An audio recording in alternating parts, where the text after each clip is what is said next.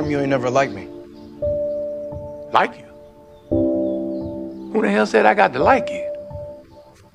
What law is there say I got to like you? Want to stand up in front of my face and ask a damn fool-ass question like that? Talking about liking somebody.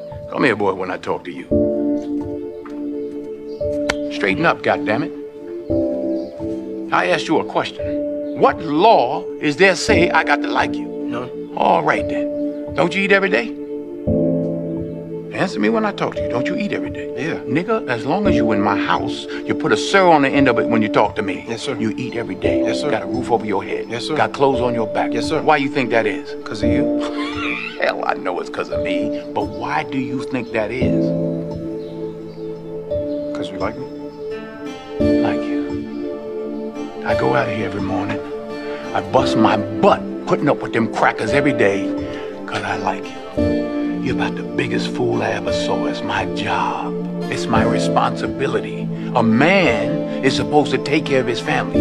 You live in my house, fill your belly with my food, put your behind on my bed because you're my son. Not because I like you, because it's my duty to take care of you. I owe a responsibility to you. Now let's get this straight right here and now before I go along any further.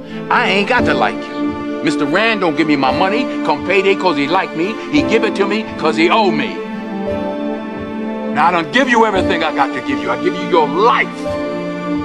Me and your mama worked that out between us, and liking your black ass wasn't part of the bargain. Now don't you go through life worrying about whether somebody like you or not. You best be making sure they're doing right by you. You understand what I'm saying? Yes, sir. Then get the hell out of my face and get on down to that A&P.